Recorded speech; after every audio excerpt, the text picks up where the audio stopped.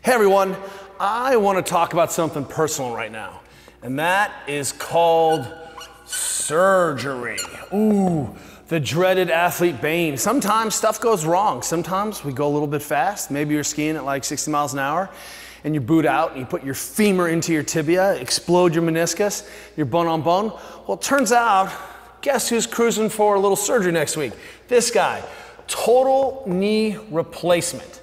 So, yes, I know what you're thinking, but don't you have good range of motion? Yes, I do. Yes, I do. Do you have pain? No, I don't. So what I want to do is talk for a second, kind of personally, about my own plan. And then also, we're going to try to show you what I think best practices look like around recovery. So first and foremost, we tend to think about surgery as a pain intervention. I usually have to have surgery because I'm an unrelenting pain, and changing that or resetting that biomechanical sensitivity in my brain may be a way out of that. And certainly that has been the case for a lot of spinal surgeries that we know, a lot of some of the other orthopedic surgeries. A position that we're compensating around somehow has become sensitized. But for me, one of the things that we want to continue to try to give voice to is biomotor output, of course, biomotor expression, force production. But the thing we're actually really interested in is your role in society, your role in your family, your role at your job and at work, and even at play. And for me, this knee has gotten to a place where my squatting is really limited, don't want to run and jump, play frisbee. I ran a half marathon at the Spartan World Championships, kind of a trail run, last September, a year ago, and I was feeling like that's the last time I'm going to run on this knee. And the model really from the physicians and the 4 surgeons that I talked to originally was, hey, just keep whacking things off taking things off of your movement diet until we replace your knee. And for me, that worked for a while. So skiing is out. Stand-up paddleboarding, I had to start paddling goofy instead of regular foot because that was a way of unloading that back leg. Starting to bug me when I ride, going downhill. I was paddling a big chunky class 4 section of river, and there was a big waterfall portage, and I had to have my heavy kayak on it, and going downstairs was terrible. Going down this kind of rocks trying to manage it. And really what I came down to was I don't necessarily have pain, I have really bad feelings in my knee momentarily and positionally. But I can't generate force. I can't jump on one leg. And we're starting to see that my movement choices have been really attenuated. Now, I think I don't have any valgus, knee, deformity, the amount of compensations around the knee I've been able to manage. And really, when this thing first happened like 7 years ago, and you can actually go back in the archives and see how I was managing then around the swelling, that I was told that I would have like a month or two where I should just hang tough and do a little water aerobics until I replace my knee. And what I felt like was, hey, I don't know what's possible in this knee yet. Clearly I have some significant trauma. I put my femur through my tibia. I have 2 gigantic bone lesions there. And for a long time I was able to get away and buffer a lot. But there's nothing extra on the body. And for example, meniscus is 7 times more slippery than ice on ice. So if I don't have any meniscus in that position, it doesn't matter how I feel or how much turmeric I take or what my regen looks like or my ability to manage the problems around that. Eventually I just, my brake pads run thin and I'm rubbing on the disc. So I am now facing this terminal knee replacement or total knee replacement. Hopefully it's not terminal. But really I want to talk about the 2 things. One is that, I'm deciding to have this surgery so that I can continue to occupy my role of my family and play. I can do the sports and activities for which I train, which I'm not being able to do. And training isn't just enough for me. And then secondarily, I want to talk about what my goals are for the surgery.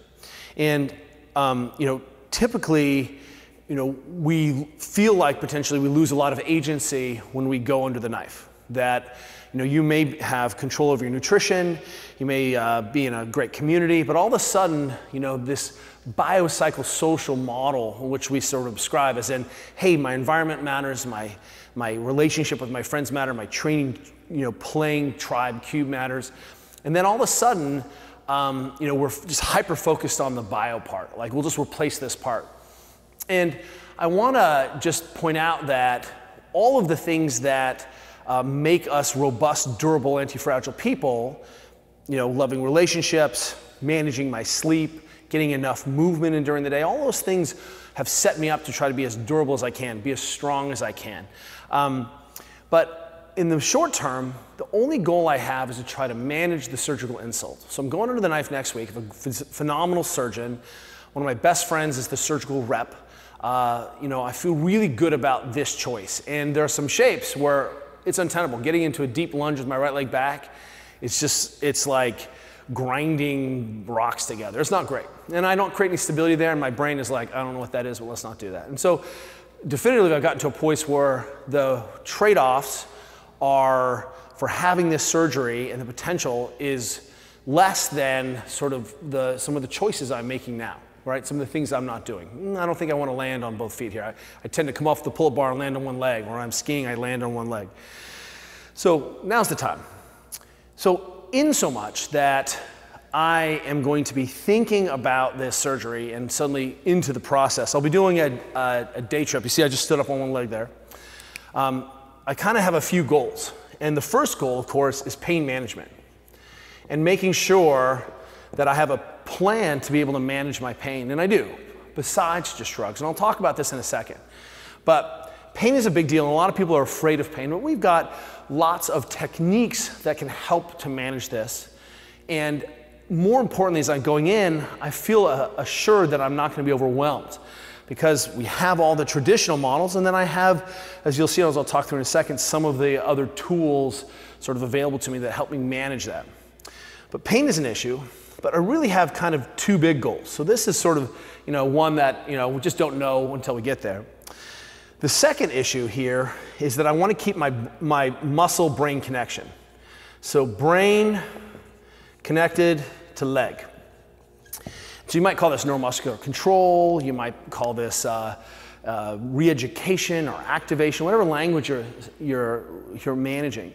Now, after significant trauma and surgical trauma, one of the things that happens with the resultant swelling is that we see people with sort of disconnected brain-leg relationships. That leg is I'm going to be pumped full of, I'm sure, Marcaine, and I'll be feeling good. There'll be some pain medicines and anti-inflammatories in the joint, and that's going to make it difficult for me to stay connected, and certainly consciously connected at first.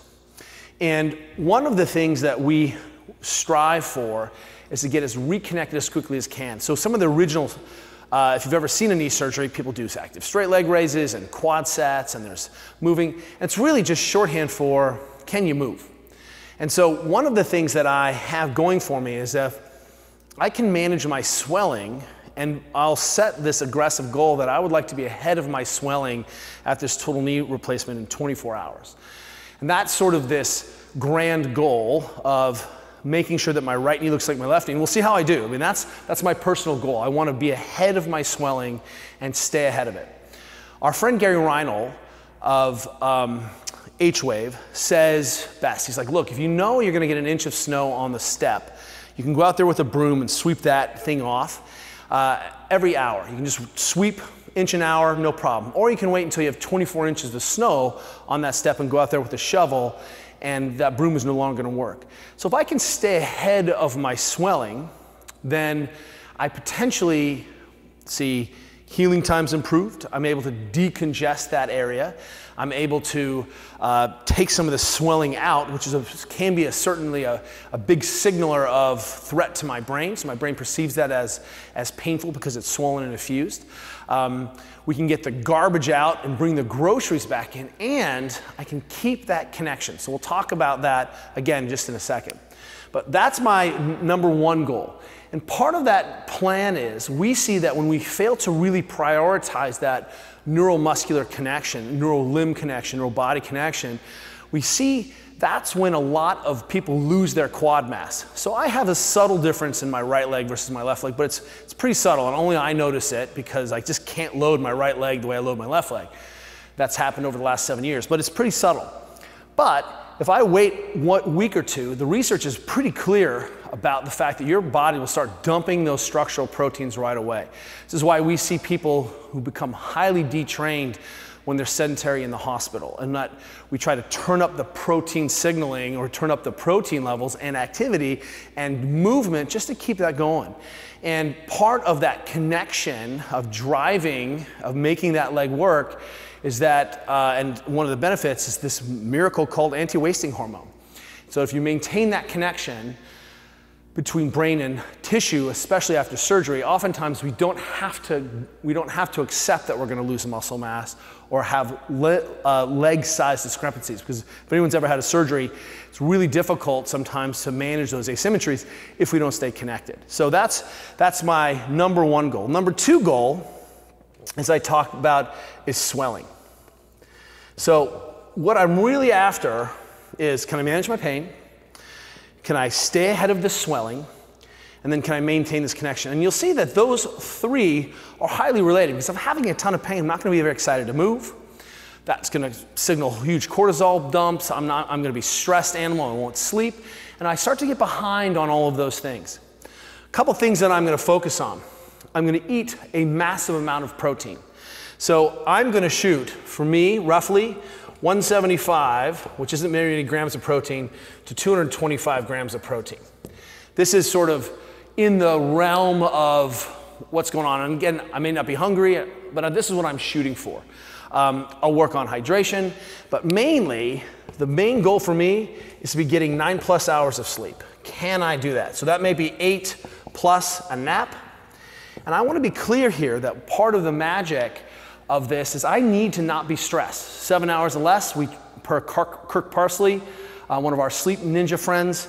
You're a stressed animal, 8 is our baseline. You're trying to recover or have surgery or injury or chronic pain. I want you to get 9 hours of sleep, which means I may need to be in bed for 8 or 8.5 hours or plus half hour, an hour to be able to get that total sleep. And I'm definitely going to try to be napping in here. So around the nutrition, around the sleep, those things are set. I'm trying to manage pain, get my brain connected and swelling. And my number one goal here, or my number one tool, is what we call the H-Wave. Now this is the H-Wave OTC, stands for over the counter. It's FDA cleared to help manage congestion. It's FDA cleared for neuromuscular re-education, and FDA cleared for pain mitigation or attenuation. And I want to show you how we do it.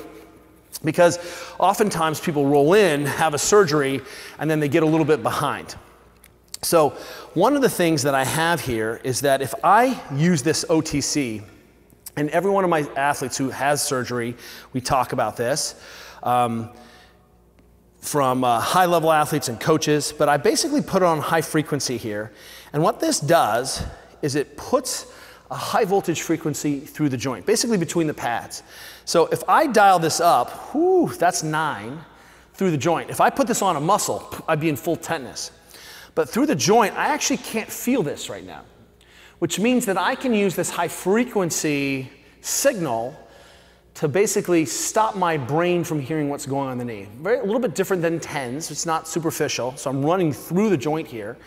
And what this does mean is that I can give myself up to 45 minutes of significant pain reduction, if not pain attenuation. I can really stop it. And then I'll have some rebound. And I really can do that, 45 minutes on, hour, hour 2 off, 45 minutes on, hour, hour 2 off. So it can give me some very localized, significant feeling. And I've got 2 leads here, so I can be doing this really massively through the joint. I can put a lot of energy through the joint and really help me to manage that initial pain. So it feels like I have an on-demand pain relief. And in chronic pain and persistent pain, this is really important, and this is why I work with H-Wave, because it's been one of the few drug-free interventions that we know to be very, very powerful and to help people reduce their dependency on opiates, reduce their disability afterwards. And even the consciousness of knowing that I have this as a resource to be able to drop my pain is a big deal.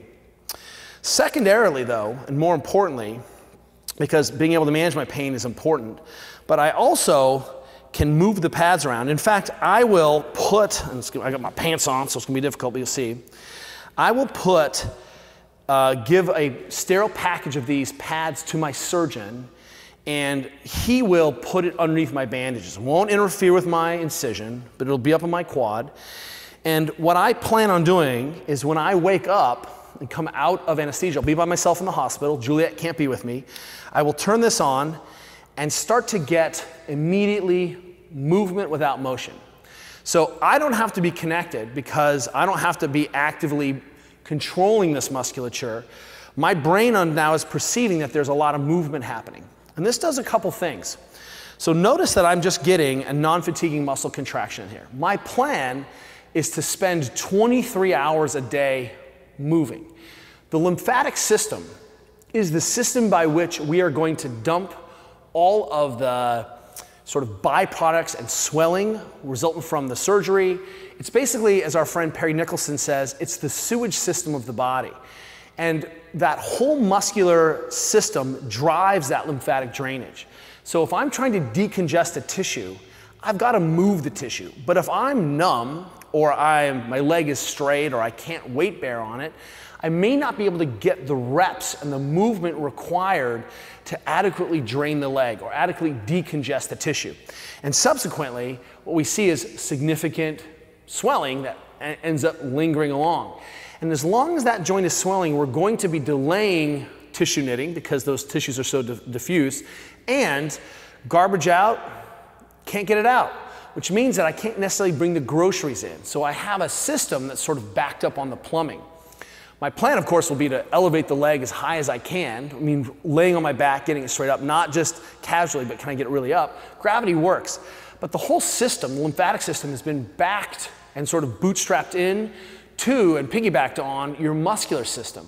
So the more muscle movement you can get, the more contraction in any part of the limb, because remember, the lymphatic system dumps straight up to the brain, or excuse me, it dumps straight up to the heart, basically. The whole thing ends up being sort of a one-way set of highways. So if I contract my calf, contract my hamstrings, contract my quadriceps, what'll end up happening is that I'll dump the entire leg, which is really the game, especially when you have a surgery below your heart, because this leg is going to be at the bottom of a gravity well, which means I'm basically going to always be fighting swelling falling to my foot. And this is why we see such swelling, big ankles, pitting edema in the knees, and pitting edema in the shins. So goal, pump, pump, pump, pump, pump, pain-free ranges. It's not going to mess up in my incision. In fact, we see less scar tissue formation. Why? Because those tissues are sliding. And what we know is through mechanotransduction, I have to put some subtle input into the tissues so that I begin to align those collagen fibers during healing. What's amazing about this is because the knee is moving, I can set my quad and try to flex my quad 2 times a second for 23 hours. But the chances of me doing that and effectively is very difficult. So the machine does it for me. But one of the things that happens is that my brain starts to see all of this movement in the system.